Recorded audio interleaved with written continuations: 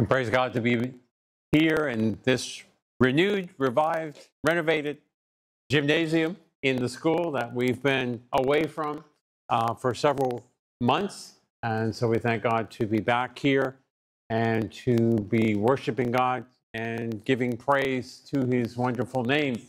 And it's appropriate that we are back here because next week we'll be celebrating our 15th anniversary on Thanksgiving Sunday. So we thank God to be back here in time for that to happen. Before the message this morning, I'd like to have a short prayer. And the message today is on sharing our faith, a very important message because many Christians do not. Let us pray. Lord, I just pray that you will anoint this message, that you will empower your speaker, that you will receive all glory and honor through this, and that by your Holy Spirit that you may speak to our hearts. That you, Lord, have commissioned each one of your followers to go and to tell people about you. Lord, help us to be aware of our responsibilities to go and to share the good news. And that good news is you, Jesus. We thank you for what you will do through this message today in encouraging us and in challenging us to be the people of God you called us to be and to do what you've called us to do. We ask this in Jesus' precious name. Amen. There's a story told by Charles Cockcroft in his sermon, Am I My Brother's Keeper? He said, I heard a story about a guy who applied for a job as an usher at a theater in the mall. As part of the interview process, the manager asked him, what would you do in case a fire breaks out? The young man answered, don't worry about me, I can get out fine. That's exactly how many in today's world respond to a lost and dying world around them. If you ask them, what would you do if Jesus came back tomorrow? They would quickly respond, oh, don't worry about me, I'll be fine. But what is all too easy to forget is that you're an usher. It isn't enough just to get out yourself. You are responsible for helping others know the way. We are our brother's keeper. We have a responsibility to warn others about what they face in coming judgment because of their sin. We are to usher people into the way, who is Jesus. Studies have shown the majority of Christians have not and do not share their faith with others. Why? 3 reasons. Fear. Fear of rejection. Rejection by family members, rejection by friends, rejection by fellow workers. And so they keep quiet. But we are told not to be bound by fear. 2 Timothy 1:7. Ours is not a spirit of fear. Or people will say, I don't know what to say. I'm a brand new Christian. I haven't studied the Bible long enough. I'm not like the pastor. And so they keep quiet. But we see in James 1:5 that if we lack wisdom, we pray about it and we will be given the wisdom.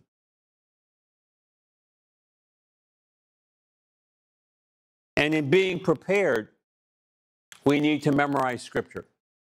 We need to have the Word of God in our hearts so that as people ask us why we believe or as we have opportunities, we have the Word of God right there with us, whether we have the Bible with us or not. Fear, we can give that over to God. Not having knowledge, we can pray to God for wisdom. Saying it's the responsibility only of Christian leaders is not scriptural.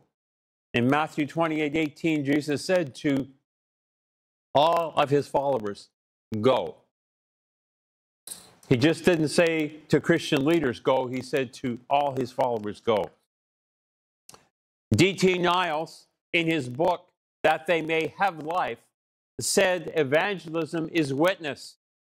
It is one beggar telling another beggar where to find food.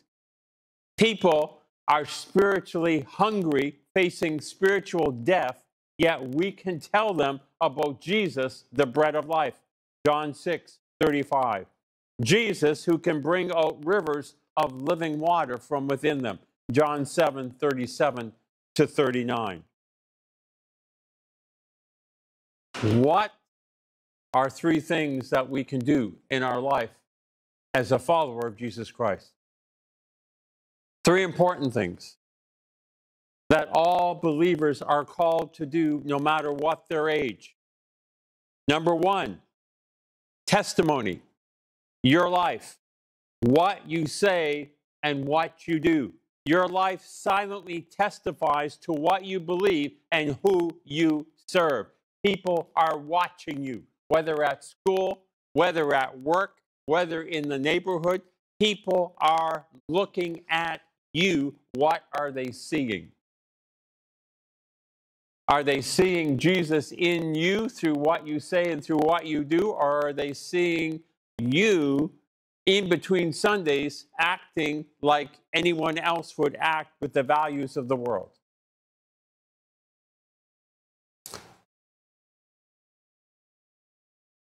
In the following story, it brings that out. The young salesman was disappointed about losing a big sale. And as he talked with the sales manager, he lamented, "I guess it just proves you can lead a horse to water, but you can't make him drink."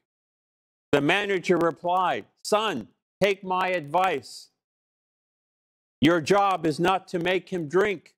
Your job is to make him thirsty." So it is with evangelism, sharing our faith. Our lives should be so filled with Christ that they create a thirst for the gospel. People should say, "Oh, Lelaine, I see your life. What makes a difference in your life?" "Oh, Remy, I see your life. There's something different about you. What is it?" "Oh, Destiny, I see something in your life that's different. What is it?" When people come and ask us, we have an opportunity to share that Christ is the difference. He is the one who has transformed and changed our life. But often people don't see any difference in our life because we have so conformed to the world as followers of Jesus Christ, they see no difference because we have stopped shining and reflecting Jesus in our life. What are people seeing in your life? Is your life being a testimony, a silent testimony to the power of God, to the transformation that has come in your life surrendered to Jesus as Lord of your life? Amen? If people are seeing no difference in your life, then there's a problem with your life. If people see no difference in how you are acting and behaving in between Sundays, there is a problem in your life. When Henry Stanley went out in 1871 and found Dr. Livingstone, he spent some months in his company, but Livingstone never spoke to Stanley about spiritual things. Throughout those months, Stanley just watched the old man. People are watching you. Every day and everything you say and do, you are under observation. Livingstone's habits were beyond his comprehension, and so was his patience. He could not understand Livingstone's sympathy for the Africans. For the sake of Christ and his gospel, the missionary doctor was patient, untiring, eager, spending himself and being spent for his master. Stanley wrote, "When I saw that unwearied patience, that unflagging zeal, those enlightened sons of Africa, I became a Christian at his side, though he never spoke to me about it." Jesus was reflected in his actions and by his words. Amen? I would say that Dr. Livingstone, that David Livingstone served in that continent out of love. Love for the Lord and love for lost souls. His was a labor of love. Praise the Lord. Are people seeing something different in your life?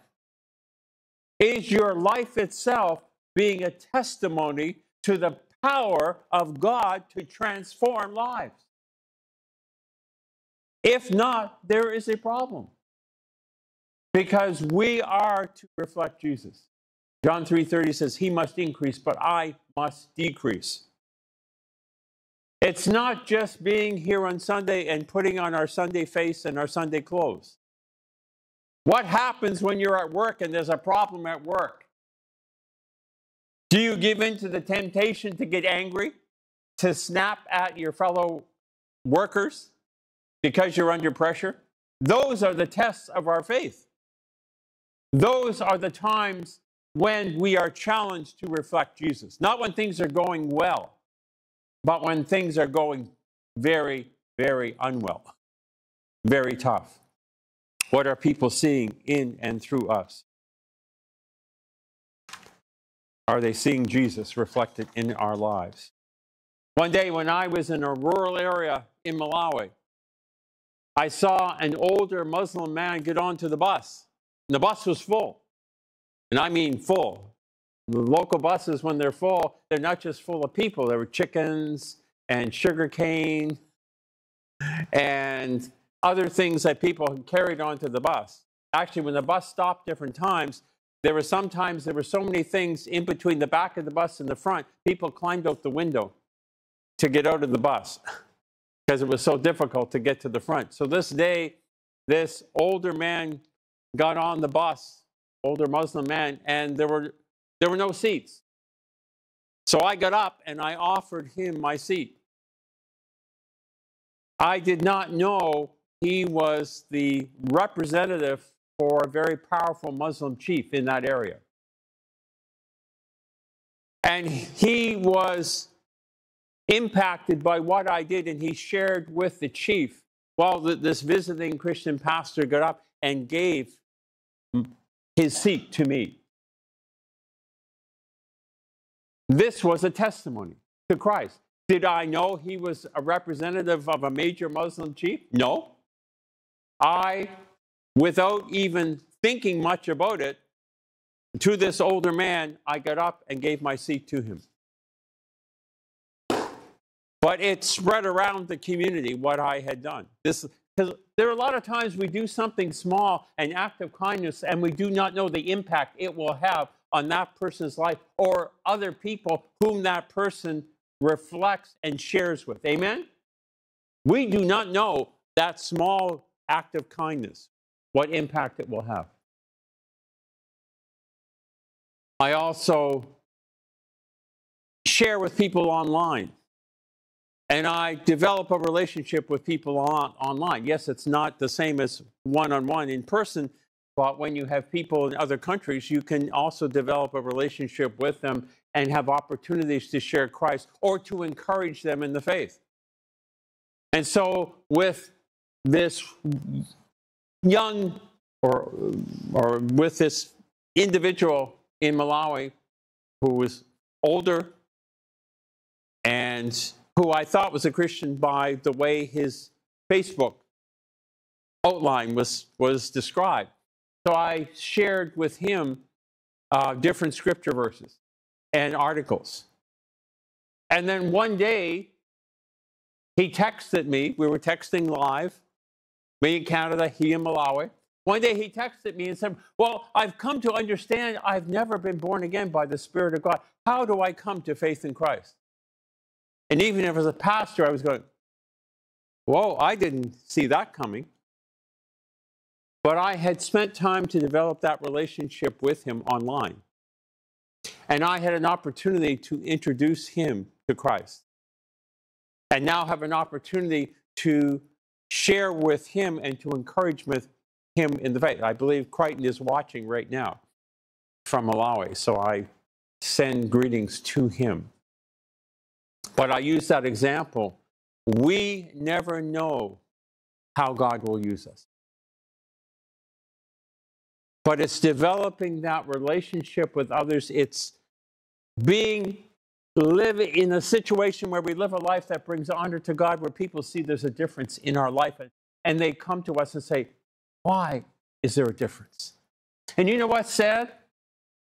Even when that happens, many Christians change the conversation. They change the conversation.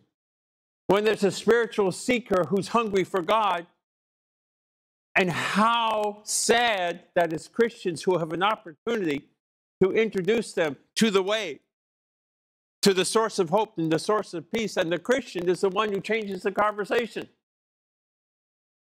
How tragic and how sad. It says in Matthew 5:16, let your light shine.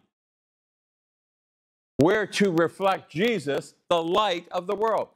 Are people seeing Jesus reflected in your life? In the good times and the tough times?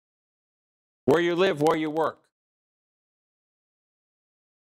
1 Peter 3:15, as I said, let people see Jesus in your life so they become curious and ask you a reason for why you believe.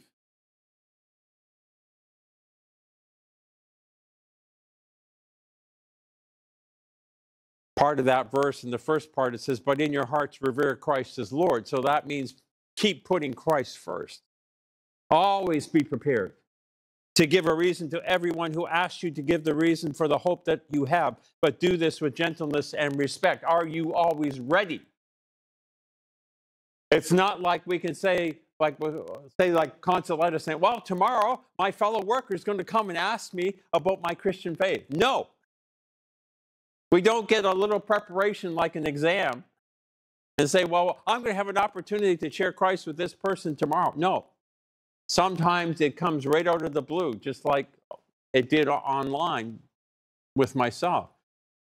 But we're to be ready beforehand for those times when God will lead us to people who are spiritually hungry and ready to come into the kingdom of God. And God gives us that blessed opportunity to be there at one of the greatest miracles, the miracle of rebirth, of seeing a person transformed by the power of the living God through his word. Amen?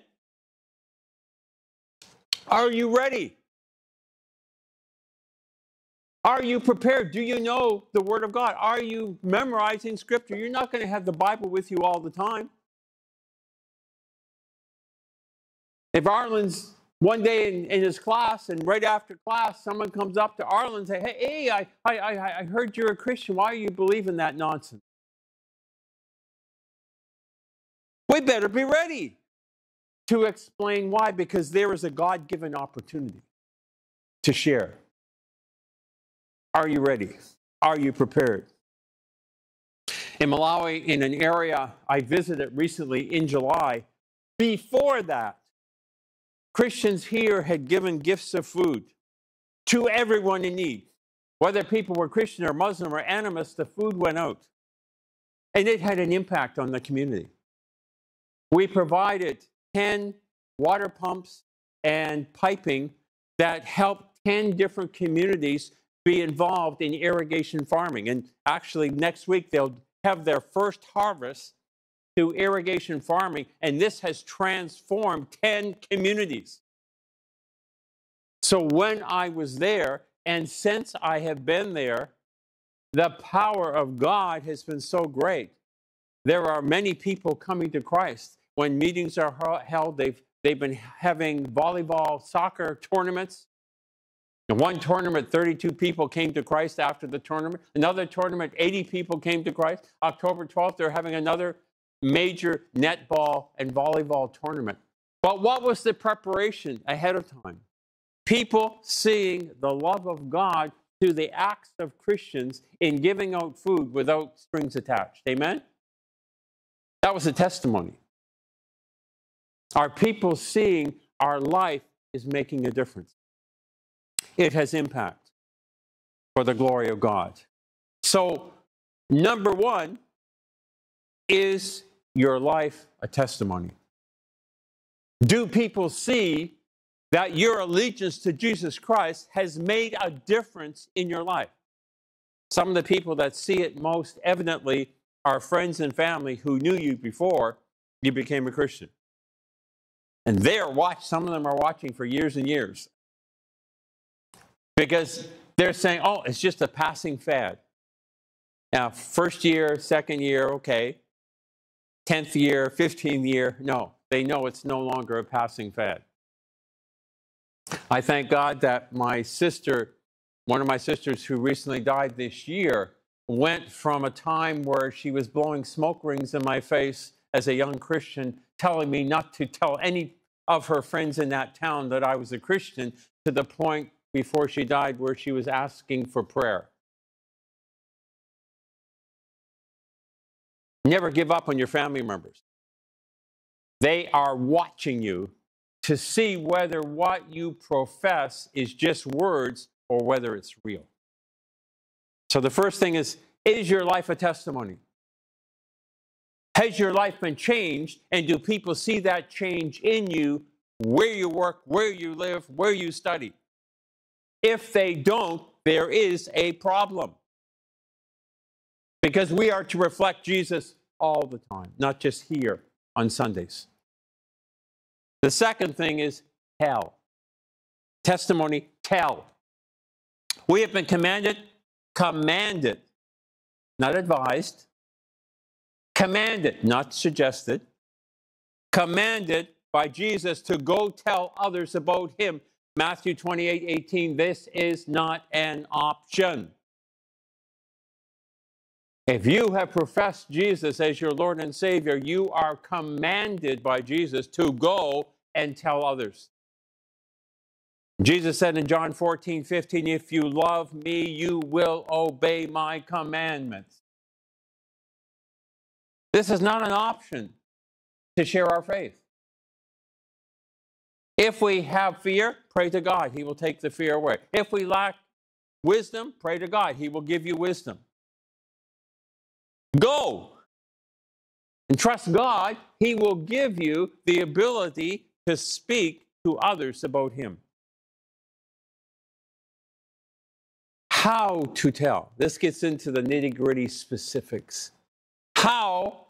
What are ways that we can be involved in sharing our faith? In person. Where you live or anywhere. Acts 1:8.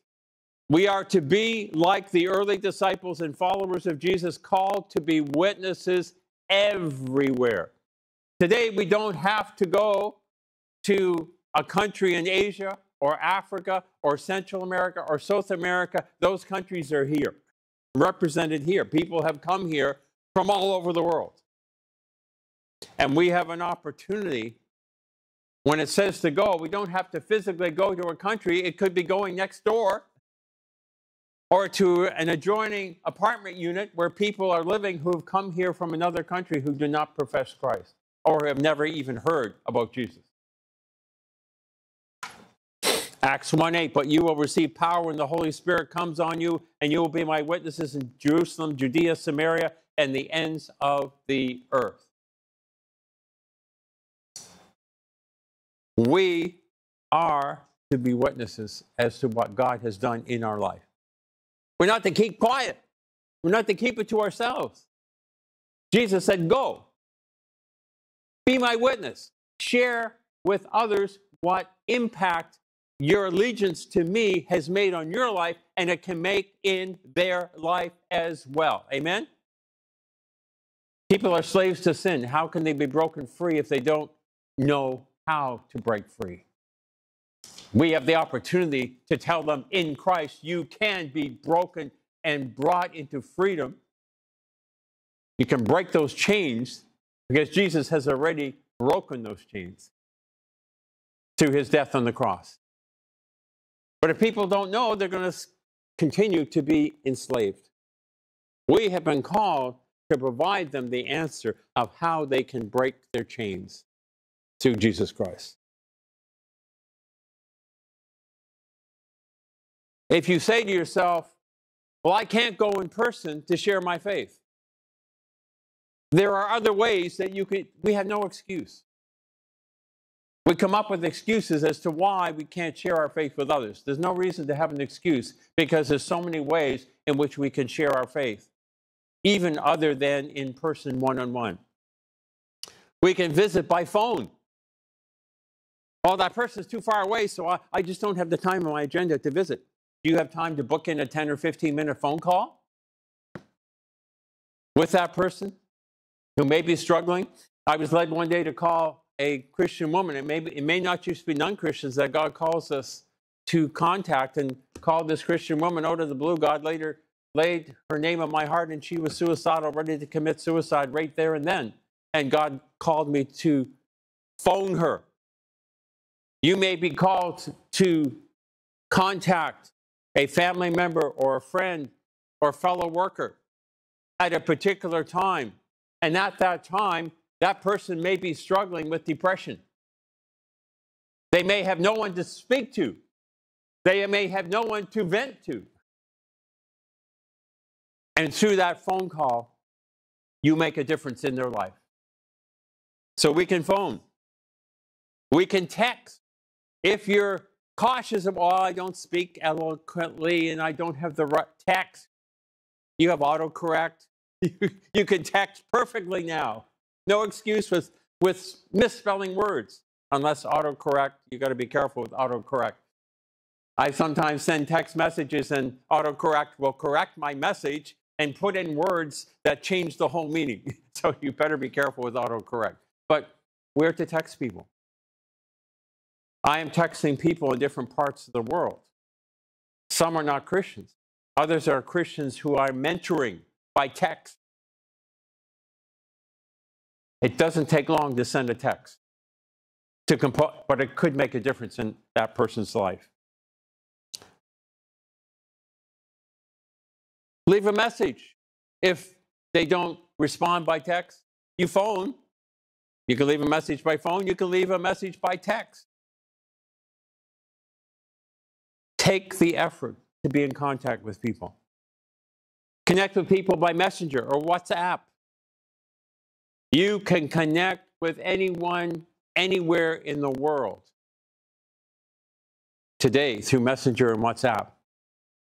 You can connect with people who have no contact with Christians whatsoever, who go online looking for answers, and God can connect you. Don't say, oh, the mission field is way out there. I can't connect to the mission field. I can't connect to those people who have never heard about Jesus. Now, in our technological world, you can. Question is, are you? Are you giving out tracts or copies of Daily Bread? Some people get in the habit of having a Daily Bread or a tract with them wherever they go. They're ready for those God-given opportunities to give. You may give out something to someone and never see them again. But the Word of God is with them. And you'll find out in heaven, someone will come up to you and say, remember when you gave me... No, I don't remember. Well, you gave me that tract or that Daily Bread, and it started me thinking about God, and it was the start of my spiritual journey, and I'm here because of what you did. A lot of times there are small things we do and we don't think they're important. They are. We're to be faithful. Posting by video on places like YouTube. Have you ever thought about posting your testimony on YouTube? How you came to faith in Christ? You say, oh, well, who's going to watch? You do not know who's going to watch. If one person watches your video and comes to faith in Christ, is that not worth it? You can edit the YouTube, say, oh, I don't look really, I'll retape it so that I look the way I want to look. And oh, I just don't sound too, I'll adjust the sound quality. I'll have it to the point where I like how I look and how I present it, and then you put it out and you leave it in God's hand. Amen? Are you getting the message? There are many ways we can evangelize. Many ways that don't take a lot of time either. By chat. Some chat sites are like the Wild West spiritually. If you're not a strong Christian, stay away. Because there are some chat sites that even have the name Christian, and you have those from other religions like Islam. You have those from different cult groups. You have atheists that go on those sites to try to destroy Christians, to try to prevent people from coming to faith in Christ. So on those sites, you've got to be strong. What I would do in those sites is I would pray that God would bring me connections to people who did not know the Lord or who needed encouragement in the faith. I have internet friends from 20, 25 years that I connected with on chat, and I'm still in connection with. You never know how God will use you. For you as younger Christians in the faith, if you use that route, be prepared. Be prepared. But when you go and you pray, you can discern by the power of God those who are there who are hungry, who are seeking God. Focus on those, and God will use you. By Facebook group, you can look at your weakness, and God can work through your weakness for His glory. I have long COVID. I had COVID twice. I am still fighting fatigue, memory loss, and other things down the list involving long COVID. I am on a long COVID support group of over 20,000 members. People know I'm a pastor and they know I'm a Christian. And I've had opportunities to make that very plainly known in saying, I will pray for you, for someone that's struggling. And this site, there are people on that site, if they had not found that site, they would be dead through suicide. That site gave them comfort and encouragement. Why I'm saying this? You may have an area of struggle in your life and be able to connect to a support group online of people who are going through the same thing as you, and so you're accepted. Because people say, you are just like me. Because you're going through the same struggles, but you have an extra dimension. You have faith in Christ that many of them don't. And God can use that opportunity for you to share your faith with people who are far from God. Inviting people to church. You know, if you crossed off all these previous ones, you have an opportunity for this coming week, for this coming Sunday, for our combined anniversary Thanksgiving potluck opportunity. What is to stop you from calling up a family member, a friend, a fellow worker and say, hey, our church is having its 15th anniversary celebration. I'd like to invite you to come. What is it going to cost you? If people say no, they say no. But they're not going to say yes unless you invite them. This is part of evangelism. You don't have time. You don't have 5 minutes to invite a family member, a friend, or a fellow worker to come out to our anniversary service. If you say, no, I don't have the time, then I say that's very sad. Very sad. It's part of the opportunities that God gives us to share. Do you not see there's many ways that we can evangelize? Beyond just one-on-one? Many ways. What is sad, most Christians are doing nothing. Zero. They're doing nothing to share their faith. Overwhelming majority of Christians have never shared their faith, ever. And yet, Jesus said, go. They're not going. I've shared with you many ways we can go. There are many ways we can share our faith. My challenge to you as a pastor is, are you doing it? Are you taking advantage of the opportunities God gives you to share your faith? Because if you do not, you are denying the command that God has given you to go, number one. And number two, you're showing you have no compassion for those who are lost and are facing an eternity separated from God. Amen? That's the truth.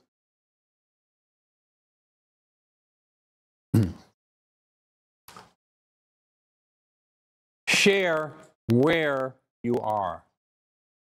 Share where you are. Now, I was recently in hospitals in Malawi and in Canada. I didn't say to myself, I'm going to have a nice pity party here and be served and just let the time go by. I used the opportunities to share with staff, medical staff, who came to me. I was in isolation. I couldn't go to people. God brought people to me. I had one day when a pharmacist who was a Muslim woman came and had to check through as to the proper medications to give me. And I took that opportunity to share with her who the real Jesus was. She came to me. I didn't say, oh, I'm in isolation in ICU.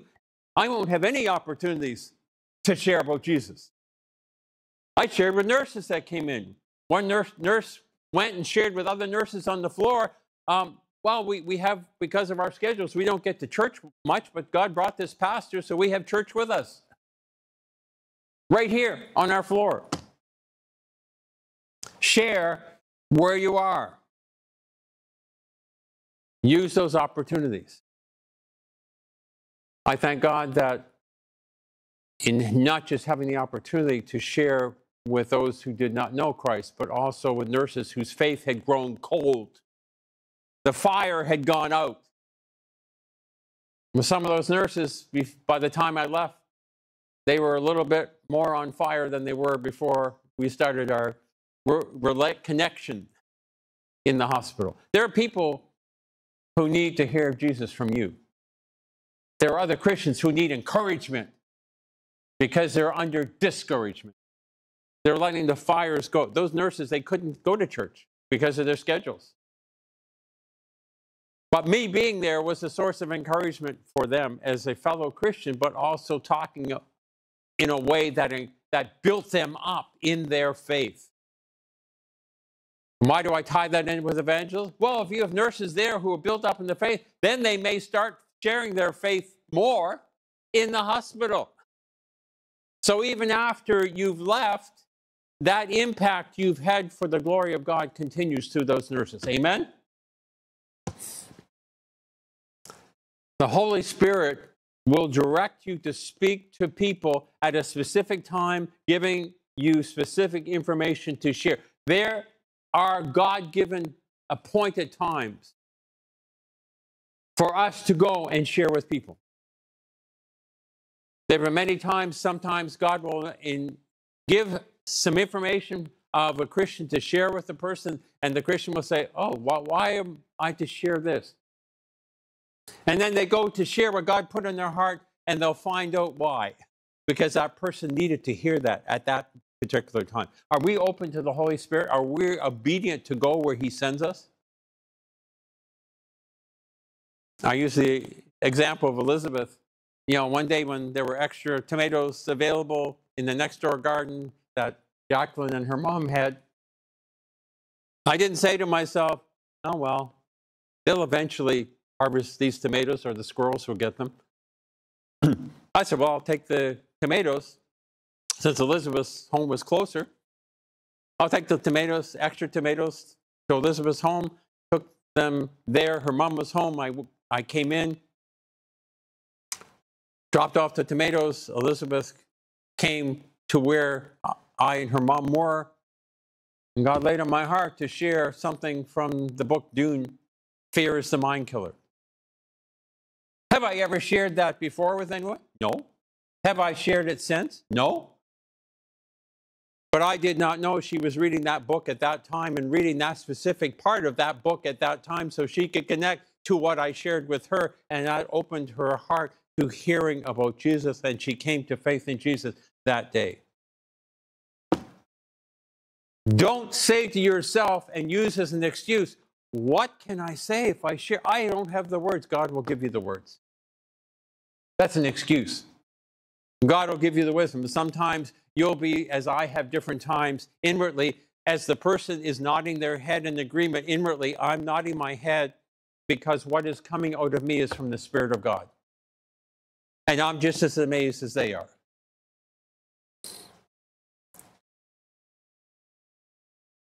If you do very little of the things mentioned, if you say, nope, nope, nope, nope, nope, you can at least pray. You can pray. And we've been called and commanded to do that as well. We're to pray for those who do not know Jesus that we know. We all know people who are separated from God by their sin. We have no excuse not to pray for them. And we're to pray that God will raise up those who will be actively reaching out to these people, for the harvest is great. It is an expectation by Jesus of his followers. Matthew 9, verses 35 to 38. Jesus went through all the towns and villages, teaching in the synagogues, proclaiming the good news of the kingdom, and healing every disease and sickness. When he saw the crowds, he had compassion. Do you have compassion for those who are separated from God by their sin? Do you have real compassion, or do you say, oh, well, so what? If you have indifference, that's sad. That's really sad. In the past, there were men and women of God who would cry, literally cry over the lost in prayer. Today, we don't do that. It's, oh, so what? For people, what they face in the judgment of God, if that doesn't bring compassion for them as to where they are headed, unless they come to faith in Christ, then that's sad. So he had compassion on the crowds because they were harassed and helpless, like sheep without a shepherd. Jesus is the good shepherd. We've been called to share with people. He is the way. Then he said to his disciples, the harvest is plentiful, but the workers are few. Ask the Lord of the harvest, therefore, to send out workers into his harvest field. We have no excuse if we have written off every one of the suggestions I have made about evangelism. We have no excuse not to pray. Amen? We have no excuse. We'll get into even more difficult verses. Here comes stepping on toes. Luke 9:26. To summarize that verse, Jesus said, you say nothing about me to people, I'll say nothing to my Father about you. Very plain. Luke 9:26, whoever is ashamed of me, if you are not sharing your faith because of fear or because of other excuses, you are ashamed of who you serve. You are ashamed of Jesus if you're not telling people about him. Whoever is ashamed of me and my words, the Son of Man will be ashamed of them when he comes in his glory and in the glory of the Father and of the holy angels. Matthew 10, verses 32 to 33. So everyone who acknowledges me before men, I also will acknowledge before my Father who is in heaven. But whoever denies me before men, I also will deny before my Father who is in heaven. Very plain words. Very plain. About what we are not to do. We are not to deny him. We are not to be ashamed of following him. We are to proclaim him to those who need to hear the word. Romans 1 and verse 16, Paul says, for I am not ashamed of the gospel. For it is the power of God for salvation to everyone who believes, to the Jew first and also to the Greek. Paul shared his faith. He almost died many, many, many times. He was never ashamed of who he served and of who he proclaimed, Jesus. No matter what the cost, he shared. 1 Peter 4 and verse 16. Yet if anyone suffers as a Christian, let him not be ashamed, but let him glorify God in that name, the name of Jesus. Amen? You share your faith. Not everyone is going to, oh, thank you, thank you. I was just waiting to hear that. Some people will curse you. Some people will reject you. We can expect that. Jesus said, the world hated me and will hate you. But that's not an excuse not to share with those who need to hear about Jesus. That's not an excuse to keep quiet, to keep silent. We are to go. Is your life a testimony? Are people seeing Jesus in your life by what you say and what you do? Are you telling people about Jesus? The third point is training, discipleship. We are to teach others. Matthew 28:19. After going, we are to teach. As we see people come to faith in Christ, whether directly through us or through others, if we find spiritual orphans, when I first came to Christ, I was a spiritual orphan. I had no one following me up. I was going on emotion, alone. God may lead you to a young Christian who needs encouragement, who needs support, who needs help to develop their relationship with God through the Word and through prayer. And like a little baby, when the baby is born, they don't go right from out of the womb into walking. It takes time for them to grow.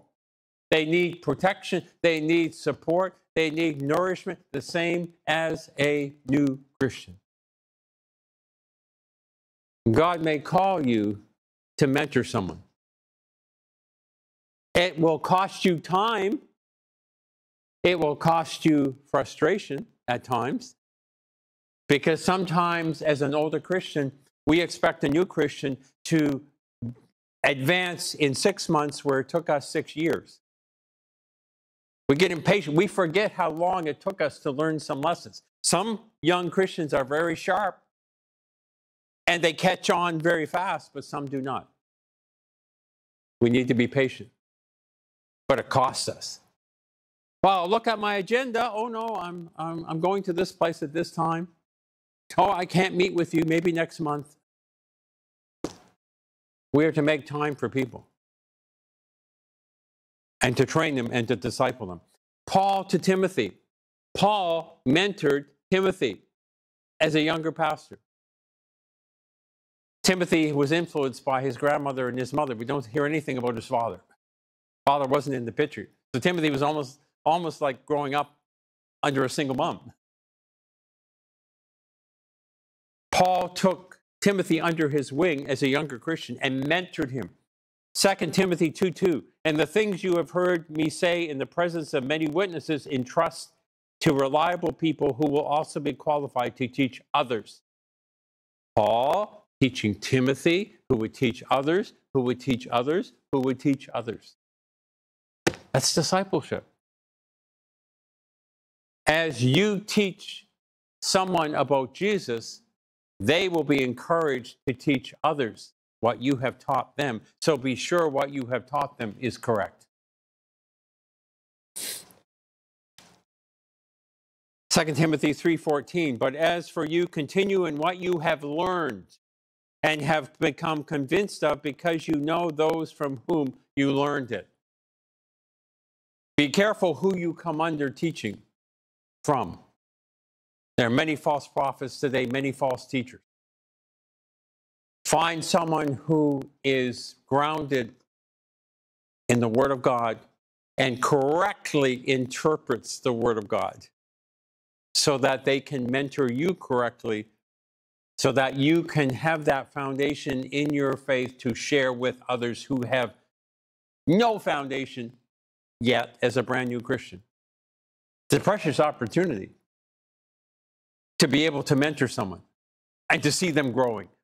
I'm a gardener. I love plants. And one of the best times in gardening is seeing the new shoots come up at the start of the gardening season in the spring, but that's when the plant's most vulnerable too. It needs watering, it needs tendering, the same as a young Christian. And what's encouraging is if you mentor someone over years and you see their spiritual growth, you're going, yay! They're making it. And especially then you're encouraged when you see them encouraging others, because they're starting to disciple others, because they've been discipled through you. 1 Corinthians 11, verse 1, Paul says, be imitators of me as I am of Christ. May people imitate your life as you are imitating Jesus. May people not imitate you as you, but imitate Christ in you. When you see younger Christians, help them grow in the faith. Palmer Cheechan in his book, True Religion, said, "My brothers and I had traveled to the western edge of Zimbabwe to raft the Zambezi River. We boarded our raft at the base of the Victoria Falls. Our guide said, when the raft flips, there was no if the raft flips or on the off chance we get flipped, but when the raft flips." He went on, "Stay in the rough water. You will be tempted to swim toward the stagnant water at the edge of the banks. Don't do it, because it is in the stagnant water that the crocodiles wait for you. They are large and hungry." I can affirm that from Malawi and the Shire River, where every year people are taken by crocs. "Even when the raft flips, stay in the rough water. Stagnancy will kill your spirit. The church of tomorrow must resist becoming stagnant. God needs us out there in the rough waters, pouring our lives into people." That's what mentorship is. That's what discipleship is. It's pouring our life into the lives of others in the name of Christ. That takes time and it's costly. Live in the white water. Live where it's just a little bit uncertain and unsafe. That talks not just about discipleship, but also about evangelism. Uncertain, unsafe at times, costly. What to share? Jesus is more than a teacher. He's more than a prophet, and he's more than just a philosopher. Matthew 16, verses 15 to 17, Jesus spoke to Peter and said, "But what about you?" he asked. Who do you say I am?" Simon Peter answered, "You are the Messiah, the Son of the living God." Jesus is more than a prophet, more than a philosopher, more than a teacher. He's the Son of God. Jesus replied, "Blessed are you, Simon, son of Jonah, for this was not revealed to you by flesh and blood, but by my Father in heaven." Amen. Know Jesus. In knowing him, you can share about him. Acts 4:13, Jesus is the only name under heaven whereby we can be saved, made right with God. John 4:14-6, Jesus is the only way to heaven, to God the Father. John 3:16, Jesus is the only Son of God. There you have a little gospel message, amen? In those few verses, you get to share about the uniqueness of Jesus, that he's more than a philosopher, a teacher, or a prophet. Amen? Memorize those scripture verses. Memorize verses like that so you can share. You may only have a few minutes to share with someone. You may be traveling, may never meet that person again. And you can share in just a very short time who Jesus is, and it may open the door for more conversation. It may not, but at least you've shared the uniqueness of Jesus.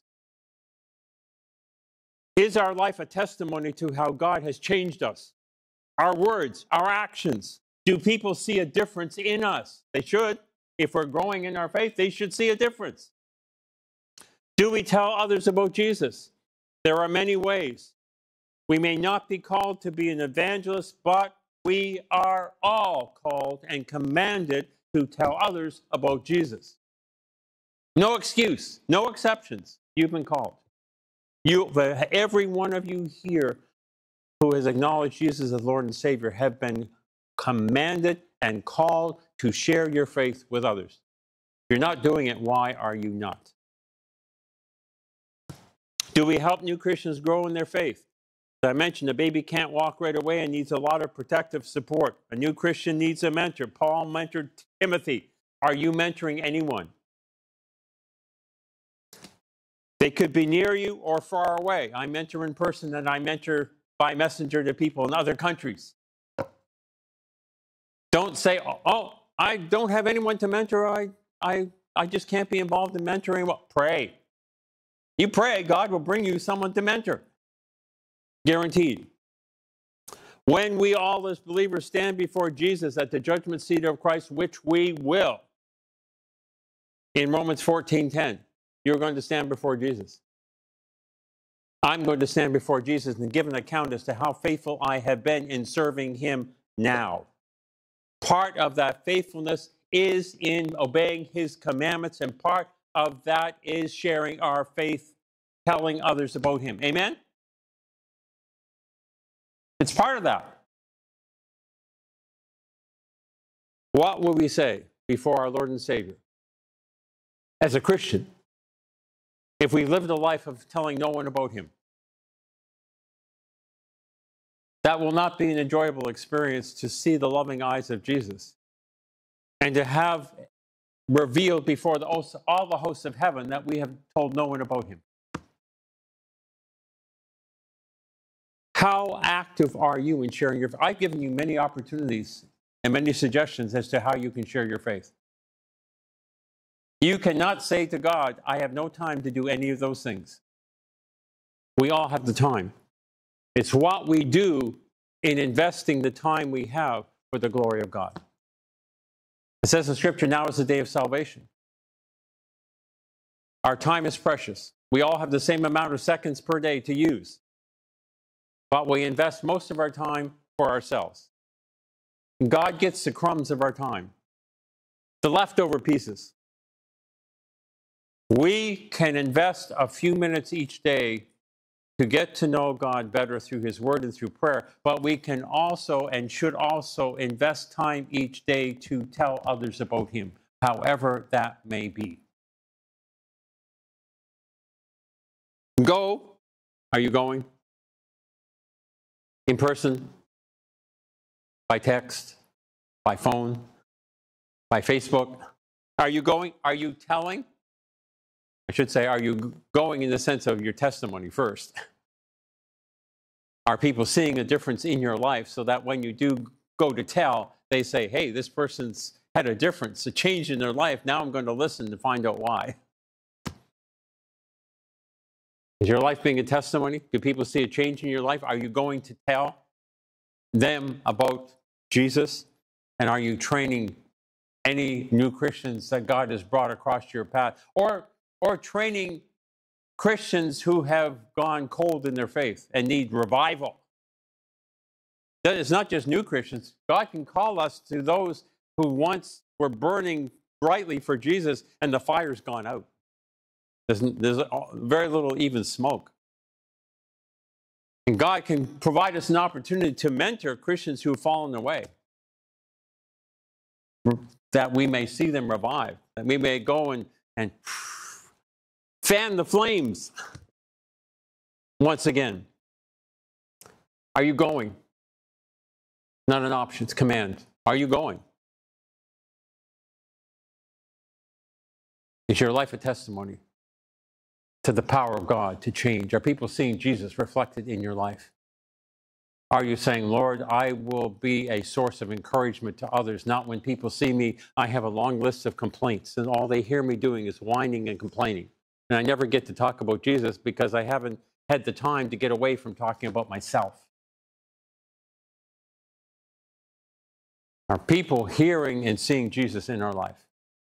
A lot of times we like to complain and we like to focus on our problems, and we never get around to talking about Jesus, and that person may need encouragement, not need to hear a whole list of our complaints while they're struggling with their complaints. They don't need to go down further. They need to be encouraged and lifted up. Is your life a testimony? If people see Jesus in you at school, at work, in your neighborhood, are you reflecting Jesus? Are you shining for Jesus?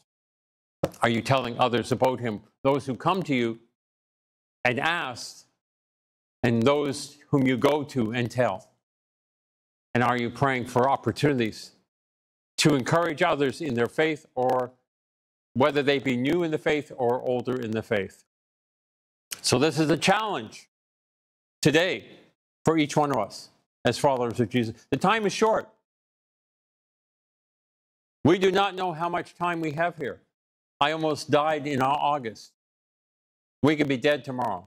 The people we are around can be dead tomorrow who don't know Jesus.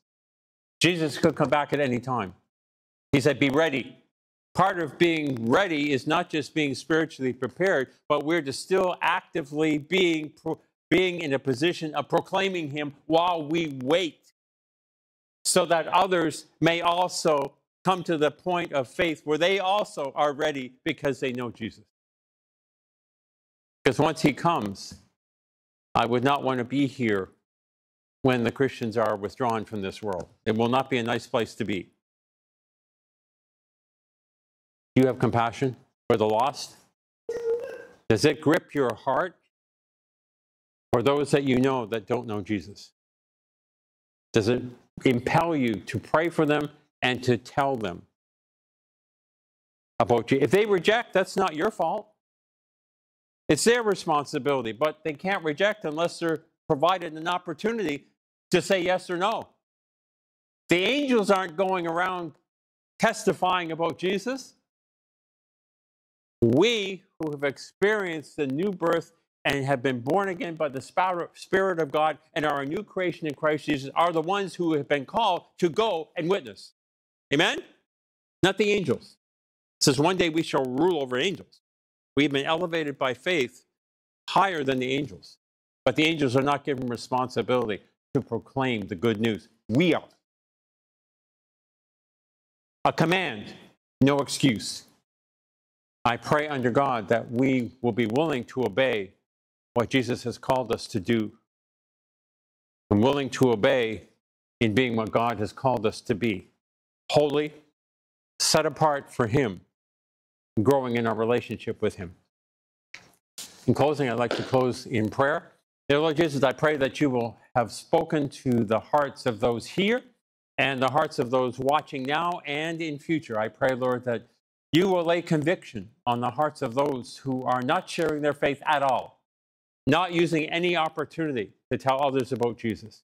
I pray that you will bring conviction to those whose lives are not a testimony to you because of sin, because of not having that desire to be the men and women, boys and girls you've called them to be.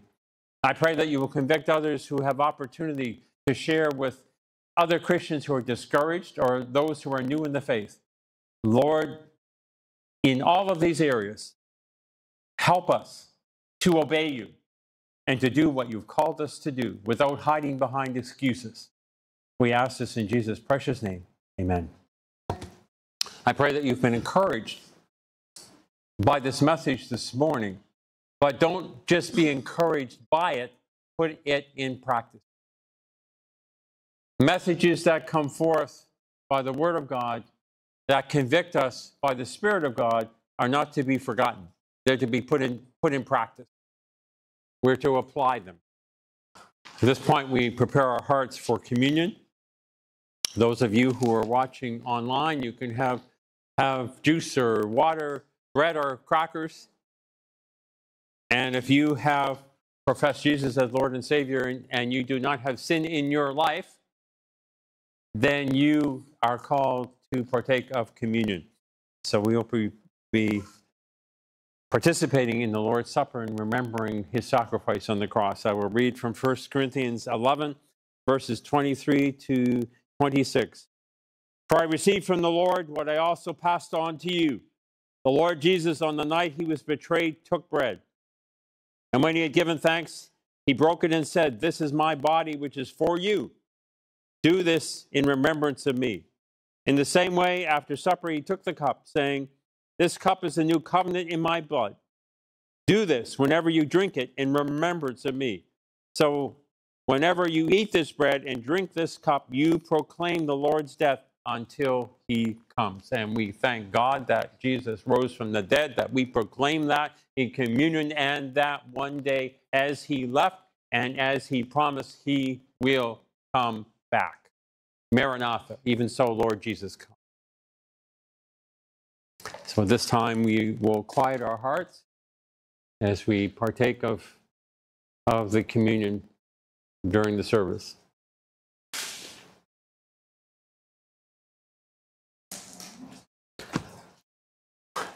As we take this wafer, we think of that body that was broken out of love for us.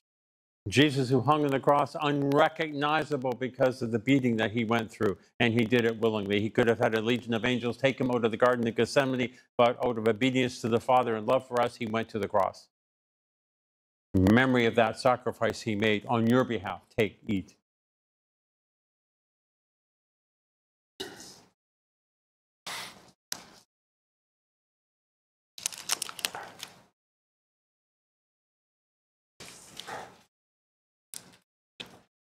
Remember that blood that was shed for the remission, the forgiveness of our sins. As I mentioned many times, the hymn that said there's power in the blood. Jesus poured out his life for us. Take, drink.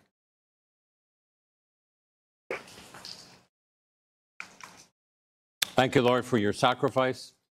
Thank you, Lord, that you have promised to be with us always to the end of the world. We thank you, Lord, for your strength, for your peace, for the hope that is in you as we serve you day by day in the time that has been given to us until you call us by death, until you come, or unless you come in person to call us to your presence while we are still alive. Lord, we thank you for the opportunity we have to serve you. We thank you in Jesus' name. Amen. We live in prophetic times. Our times could be short for the coming of Jesus. Be ready, be prepared, but be rejoicing. Maranatha, even so, come, Lord Jesus. God bless you. May he continue to strengthen, guide, and direct you as you faithfully serve him day by day. To him be all the glory. And unless he comes again, and unless we are called before then, we will see you all here again through our anniversary service next week.